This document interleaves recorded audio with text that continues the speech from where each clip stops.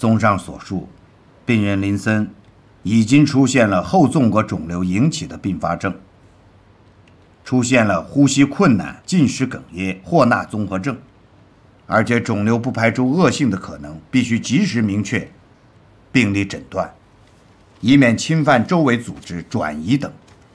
要立刻手术，越快越好。我们同意立刻手术，但是现在陆医生不适合主刀，还是请另一位大夫吧，好吧？这个患者的家长啊，同意孩子接受手术，前提是陆晨曦必须做主刀大夫。病人家属迷信某一位医生，这是很正常的事情。但是我们胸外难道没有别人可以做纵隔肿瘤的手术吗？跟病人解释是你们的工作，对吧？患者家长不请其他大夫的原因是他的肿瘤确实比较大，大部分大夫不会选择胸腔镜纵隔肿瘤切除术的方式来做这个手术。这么大的肿瘤，目前我们院只有陆晨曦能保证用这个方式来完成，而大开口开胸的手术方式，它不能避免术后胸痛的发生。部分病人手术之后产生胸痛，是开胸手术病人难以避免的后遗症。但是胸痛和保证恶性肿瘤切除范围相比较，哪一个更严重？你是专家，你更明白。我当然明白，我不仅是胸外专家，我还是饱受术后胸痛折磨的患者。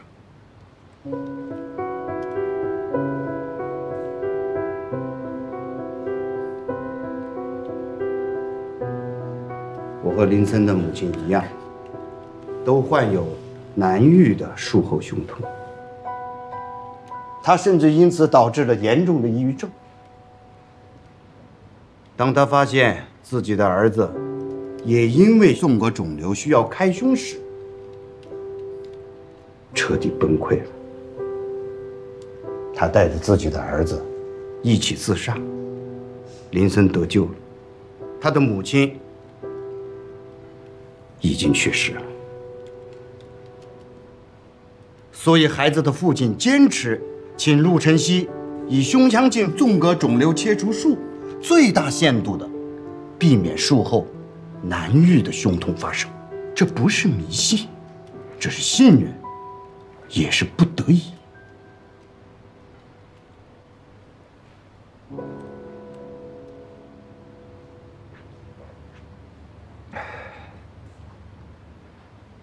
再吃点吧。不吃了，收吧。哎，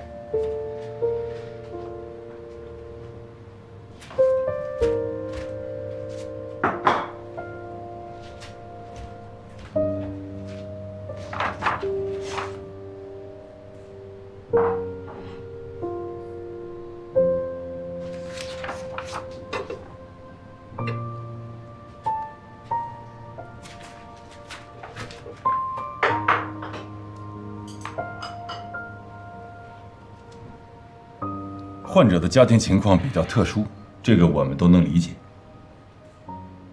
胸腔镜纵隔肿瘤切除术有诸多的好处，就像副院长说的，能够最大限度地降低患者术后的胸痛，能够有效地避免损伤肋间神经等等等等。但是这个手术可不是陆大夫的首创啊，有很多大夫都在尝试，并且不乏成功的先例。中心医院胸外科的兰主任也开展了这样一个项目，我签字批准的呀。如果我们仁和医院没有大夫能做这个手术，没有关系，我亲自出面把兰主任给调回来。中心医院开展这个项目是在陆晨曦实践胸腔镜手术后1年，他们最先的技术培训用的都是陆晨曦的手术录像，而林森这个病例肿瘤确实比较大，能用胸腔镜做这个手术的大夫非常少。后开展的未必就比先开展的做得差，这没有必然的联系，相互学习，相互借鉴嘛。中心医院开展这个项目也1年多了，我相信只要我们大夫的基本水准是高的。我不相信找不到一个两个跟陆大夫水平差不多的专家。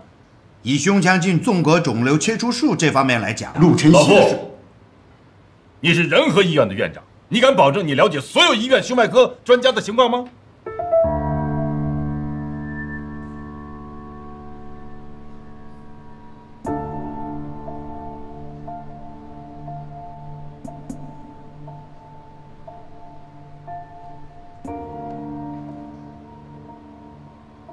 我看这样吧，我先给蓝主任打个电话，先听听他的意见。不必了，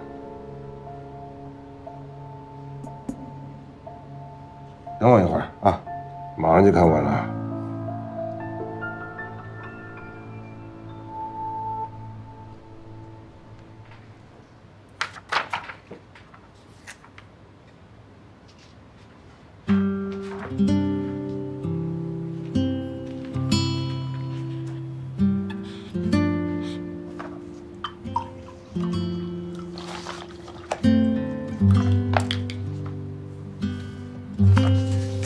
谢谢。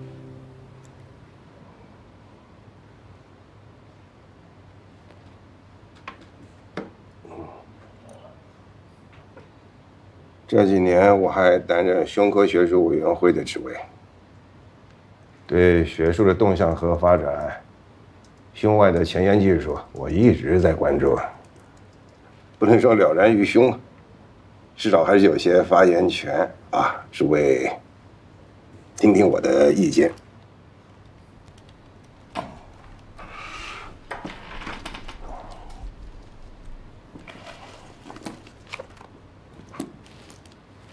请看一下心胸外科27页，近10年纵隔肿瘤开胸方式回顾。疼痛学第20页，开胸术后慢性胸痛的探讨与研究。胸外肿瘤学15页，胸腔镜手术的优势与弊端。从这几篇文章证明啊，诸多方法当中，运用胸腔镜手术还是最有可能避免术后慢性胸痛发生的方式。但是啊，他对手术的大夫知识啊、技能啊、判断啊要求比较高。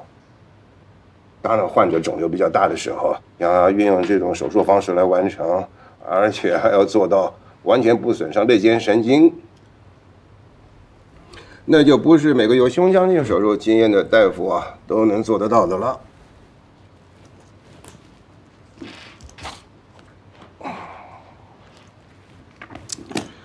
这是今年全省胸外科年会纪要第4到第10页的数据表明，嘉陵市8家医院11个组，先后都开展了胸腔镜手术的研究。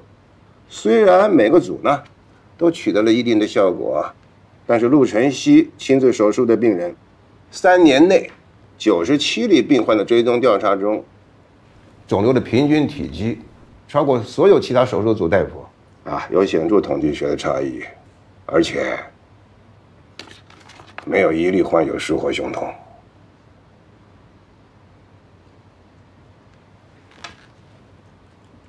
当然了，很多事情没有办法很单纯的只考虑医生的手术技能，尤其在这么一个敏感的时候。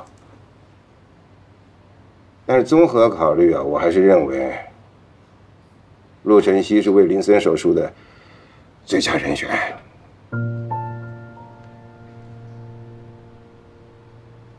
这不仅仅是为了让患儿的术后可以恢复健康，不发生胸痛，也是为了让这个遭到巨大打击的家庭重新获得幸福。好了，这些都是我个人意见还要请上级领导、校领导、杨副院长做最后的决定吧。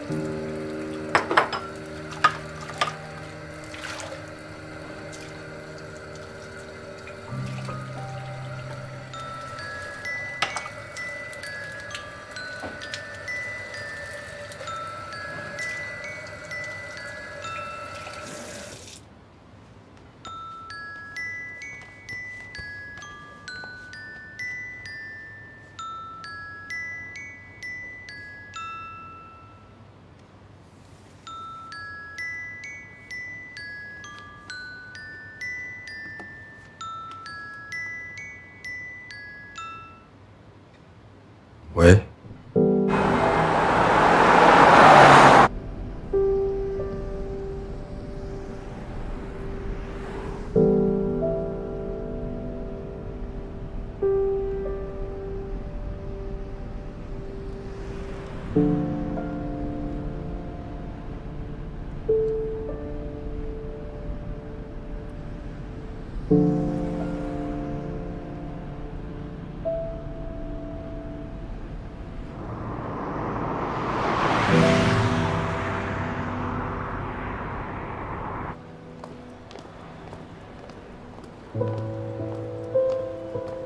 您看那边，那边就是我们新建的教学科室。是邱老师。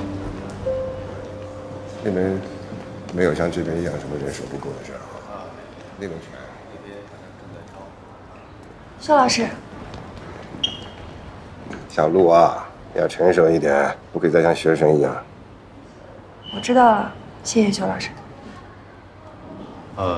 我来介绍一下，这位就是庄教授，这位是咱们仁和的老院长，胸外医学协会荣誉主席邱敏琪教授。认识。4年前新加坡的胸外年会，看过 Dr. Chang 的手术直播演示，我当时就想后生可畏。庄教授行医时间不到我的一半，水准远超过我们这些老头子。幸亏庄教授。邱院长太客气了。庄教授有点冲动，再爱护年轻人也不该大包大揽了，责任还是要分清楚，谁该担什么责任，就要担什么责任呐。说的是，责任是该分清楚，不该担的人不应该被冤枉。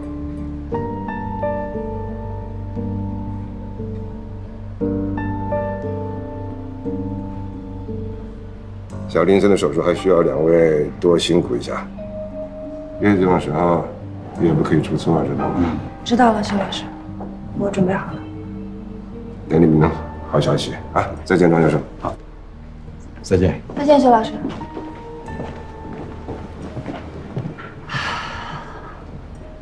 多亏了傅老师和修老师，没有让你承担责任，还跟领导说让我们做小林森的手术。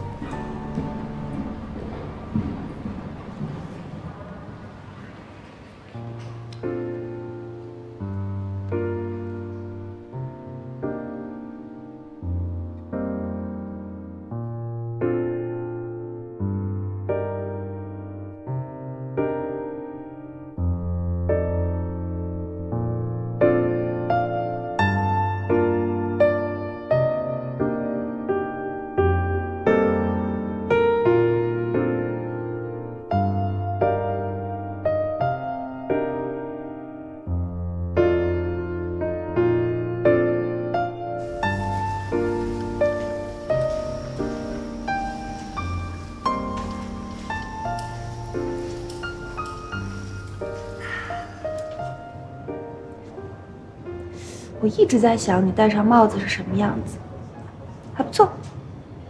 我来的路上还在担心，你会觉得我难看呢。不会。这段时间关系缓和了吗？还是不肯认我这个父亲，不过话比以前多了。我们也商量过，先从朋友做起，也挺好的。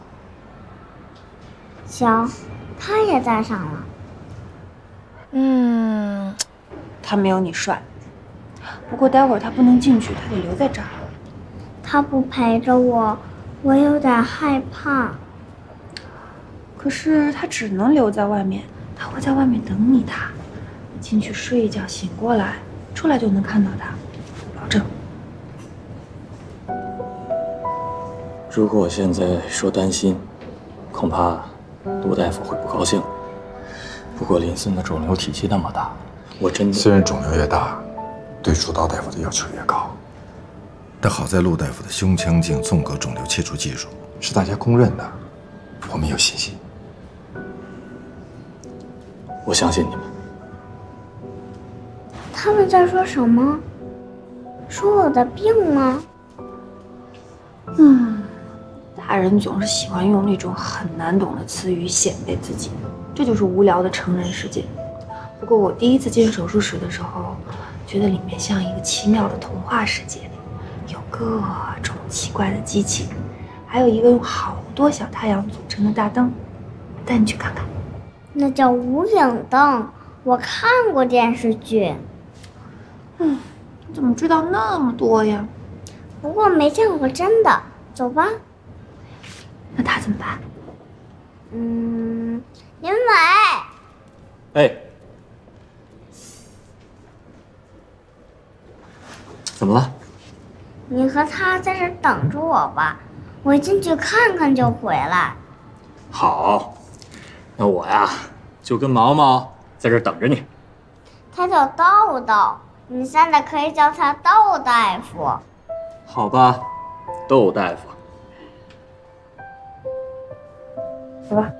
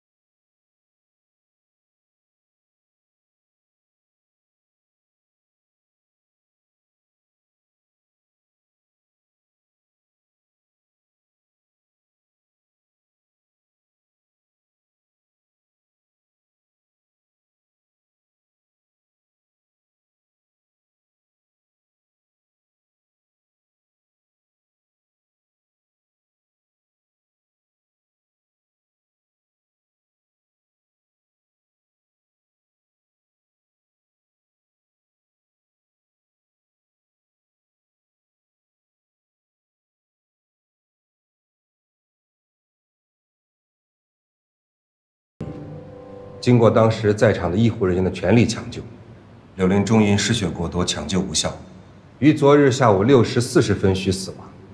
这就是本次事件的基本情况。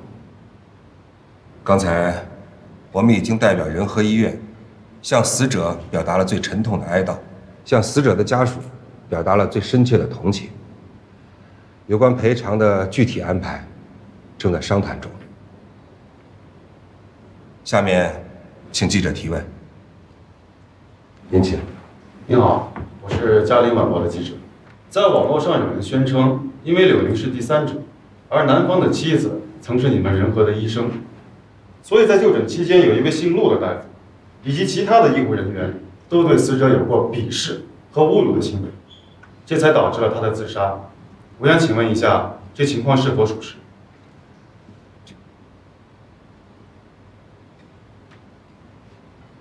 我们不会在公众面前讨论任何涉及死者隐私的问题，这不符合规定，也不道德。我们所掌握的，也是今天要向媒体说明的，只是这次事件的所有事实。网络上有人把柳林的自杀归咎到那个为他和孩子治病的医生陆晨曦身上，这是歪曲事实，或者说是编造谣言。我们有充足的证据证明，他的自杀并不是我们的医护人员造成的。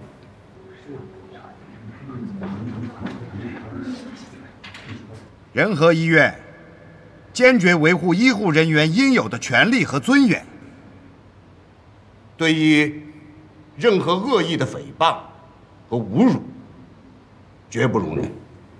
我们保留诉诸法律的权利。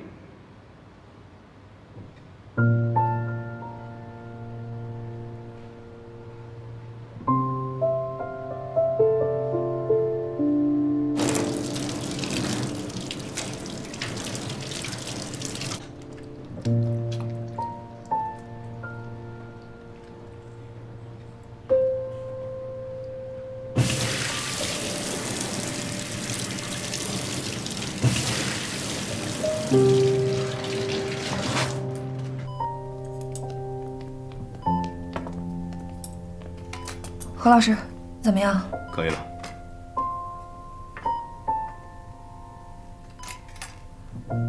开始吧。小杜，刀。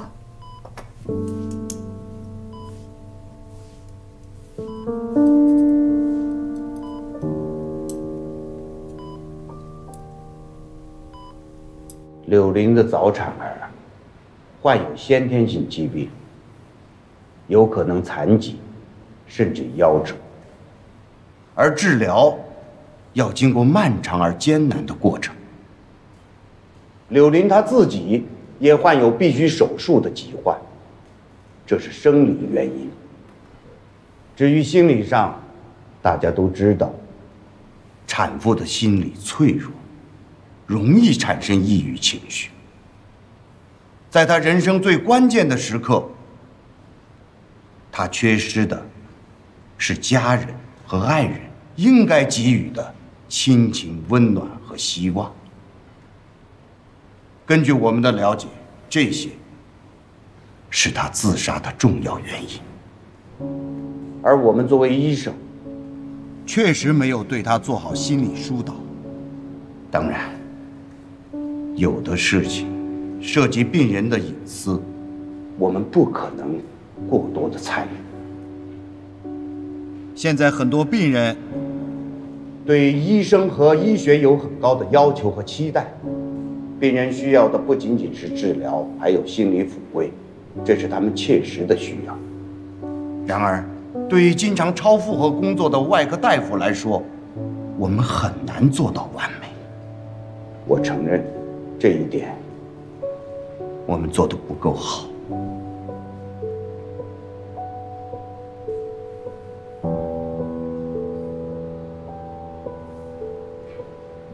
鉴于陆晨曦大夫在治疗过程中忽略了对患者的精神状态，存在沟通问题，院方决定对陆晨曦给予记过处分，留院查看1年，停职1个月，扣除半年奖金的处罚。副院长，就是说，这位和病人沟通有问题的大夫还要继续留在仁和，对吗？据我所知，陆晨曦现在还在院里做手术，请问这是所谓的停职吗？副院长能否解释一下？现在正在做手术呢。手术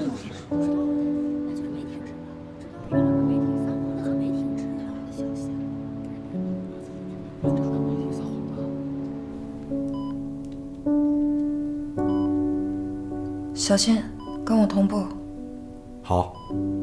跟着我从这里走。走。走。好。好。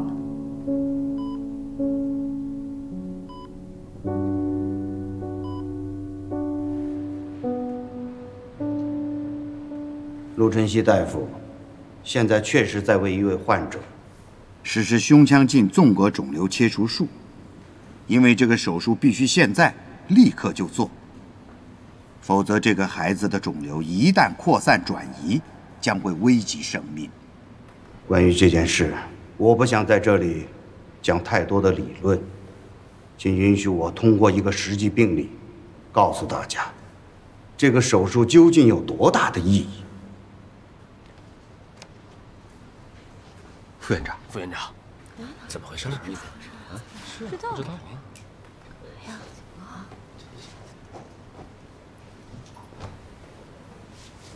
哎，副院长，您这是要干什么呀？不要管我。这是干什么呀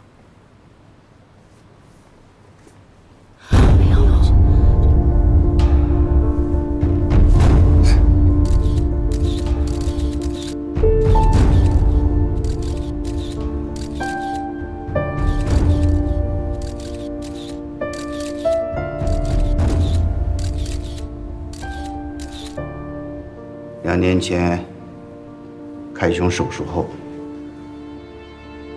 我不仅成为少数重度慢性胸痛患者，疼痛和随之而来的暴躁无力让我难以承受。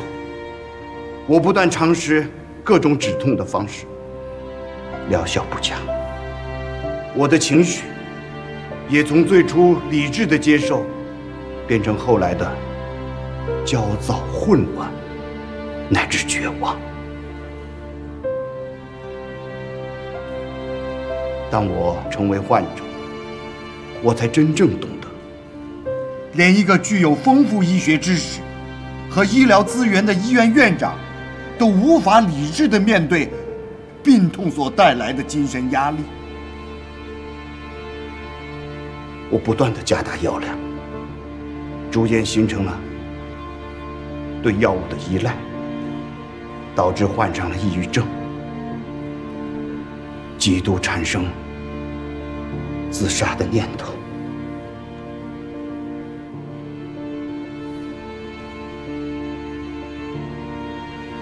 这些用烟头和手术刀在胸口上留下的伤痕，就是最残酷的证明。胸腔粘连情况比较严重，我需要先分离粘连组织。向左，向左，向左，别动。我们应该要看到它的肿瘤了。再向左一点。停。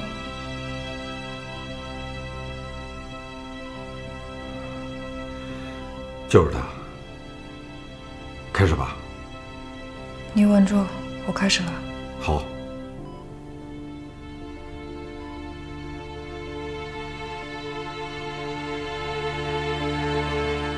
我的身体和精神状况已经不能胜任高强度的临床工作，应该去做抗抑郁、戒药瘾的治疗。但是，我无法接受这个现实，继续勉强自己，想给我的职业生涯留下一个完美的结局。前不久，一个需要立刻肺移植的病例当病人家属提出让我主刀时，我心存侥幸，冒险接受。在手术中，我胸痛发生，根本无法继续下去。多亏了胸外科庄树教授，他以远胜于我的巅峰水平的高超医术，将手术顺利地完成。然而，在之后的访谈中，我又一次想维护自己的专家形象，没有说出实情，窃取了庄教授在手术中的成果，获得了虚假的荣誉。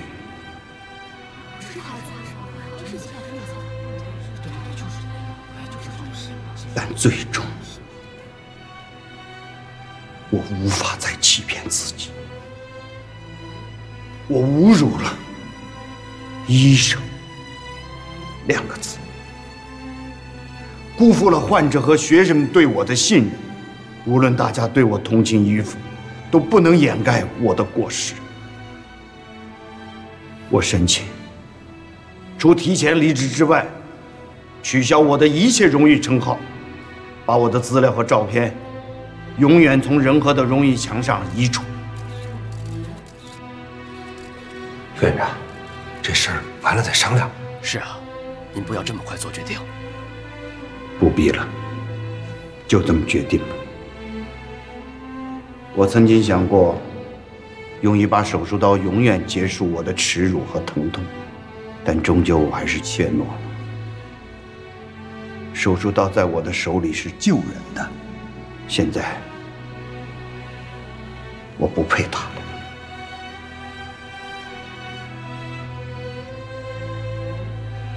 应该把它留给真正的好医生，而陆承熙正是这样一位好医生。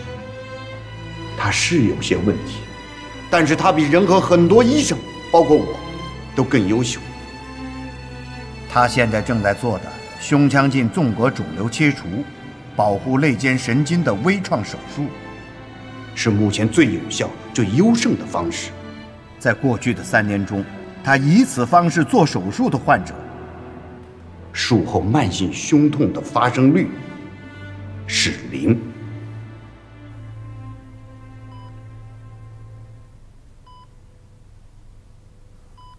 肿瘤跟我们预想的情况不是很一致，这边的血管有畸形，小心防止出血。我知道，我会一点一点的剥离，时间会比预想的长一些。不着急，慢慢来。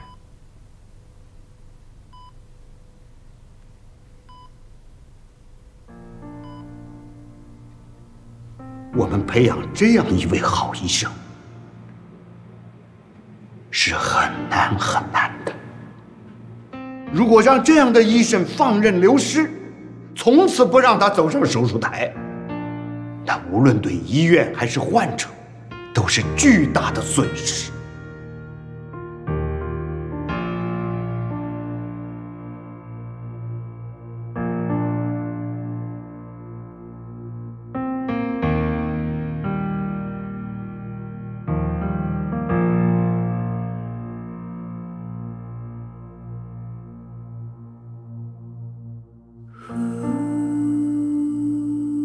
现在，被术后胸痛击垮的傅博文将离开这里，而用手术刀克服术后胸痛的陆晨曦大夫将留在这里，留在手术台上，留给所有被胸外疾病困扰的患者们。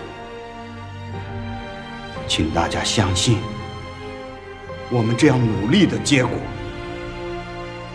是值得的。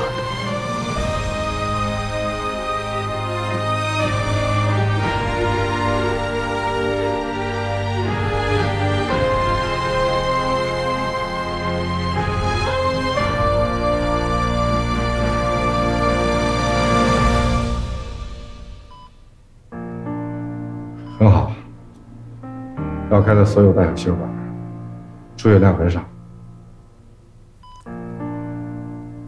做完了这一台， 1个月内不会再来这里了。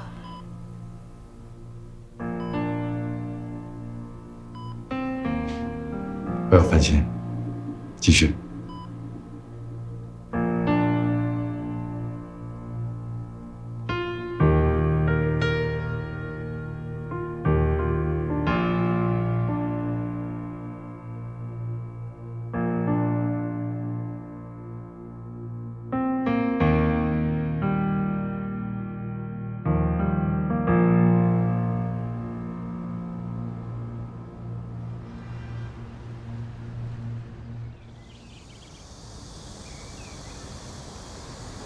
林森术后恢复很理想，但是如果你们要坐长途飞机，还是要注意的。尽管这几天陆大夫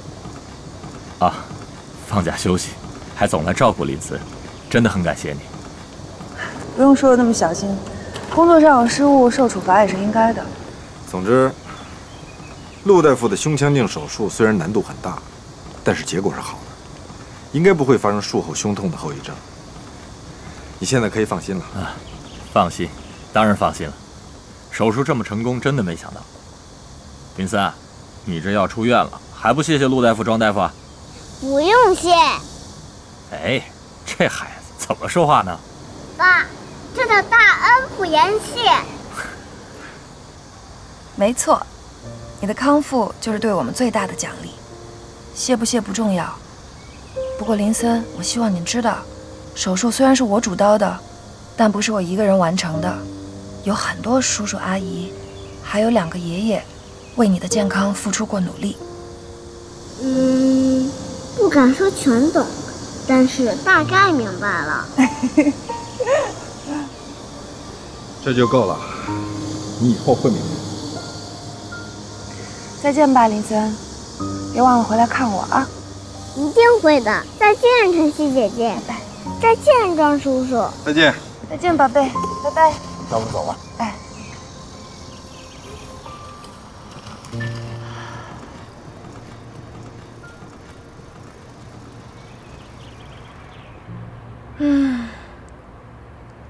天气可真好。是啊，要不要趁着都有时间出去放松一下？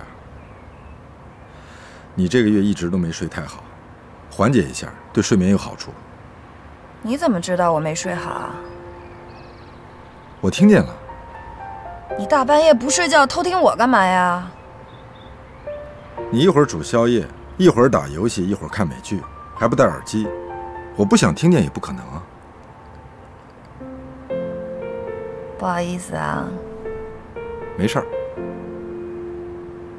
最近的事情压力太大了，休息不好可以理解。啊，我现在整个一个黑白颠倒，一到白天我就想睡觉。我回家了啊。别回家了，我带你去个地方，保证你今天晚上能睡个好觉。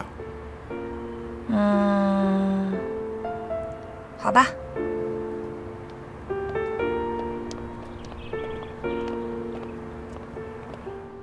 具体内容都在你们手上的文件里，按着执行就行了。好，今天会就开到这儿。啊，对，杨院长，我这还有点事情，我想下周啊，请您去这个院长的办公室上班，这总在主任的办公室不像话，是吧？是啊，杨院长，该搬了吧？没那个必要吧？啊，这个办公室我待了那么多年了，搬了也别扭。再说了，我现在就是个代理院长，主要任务还是抓业务，对行政的事儿我真是一窍不通啊。将来有了能人，我一定让位。你说，就算现在搬出去了，将来再搬回来，那不瞎折腾吗？啊！您太谦虚了，杨院长。哎，千万别叫院长，叫主任，记住了啊，叫主任。行。哎，杨主任，您看这副院长呢也都病休了，而且辞职报告也都递上去了，这代理转正不就是个时间的问题吗？对呀，不就差一个书面任命吗？可不是吗？哎呀，副院长虽然辞职了，毕竟是咱们的前辈嘛。我是怕院里的工作受影响，才接受这个代理任命的，实在是勉为其难呐。你说现在就这么叫，未免让人感觉到人走茶凉，影响不好。说到底啊，咱们都是第一线搞业务的，治病救人是关键，院不院长真的无所谓。好，今天就到这儿吧。啊，有什么情况随时来找我。好，那我先走了。好。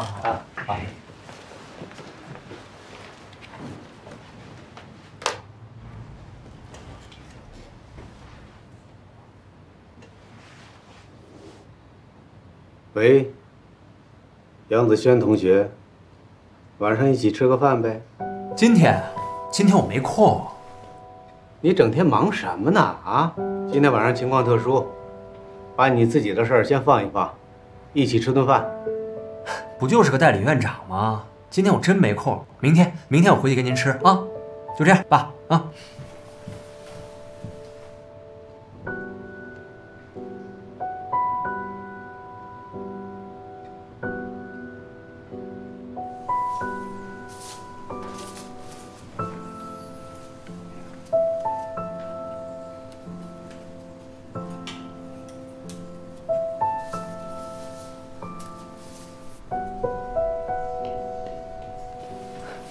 不好意思啊，刚才我爸给我打电话，老侯怎么样啊？都看半天了，给个评价。